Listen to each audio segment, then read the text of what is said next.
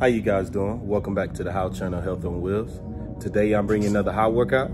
Stay tuned. All right, so today we're gonna work on a tricep pull down. Now for a tricep pull down exercise, all you need is a cable crossover machine. All right, now what it's doing is working on the back part of those arms. Some people like to call it the three-headed monster, which is the lateral, the medial, and also the long head. So it's working on those three little headed monsters right there.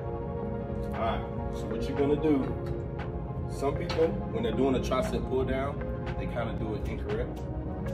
So they have their elbows out, but every time you do one, you wanna make sure that your elbows are tucked in, all right? Tucked in. Make sure that your feet are about shoulder width apart.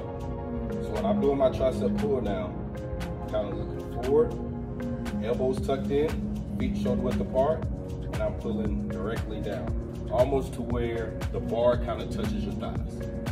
You don't want to keep those elbows out and push out, because that can really hurt your shoulders. So you keep those elbows tucked in, nice and smooth. Other thing you don't want to do is just let it jerk back up. You want to control that weight the entire time. So when I come down for my tricep pull down, almost arms directly straight.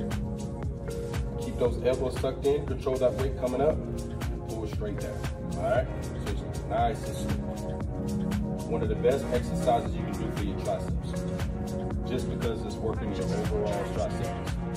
All right? Now what I want you to do, I want you to do 3 sets of 15. All right? So let's give it a try. I hope you guys enjoyed the video, and I'll see you next time. Good luck.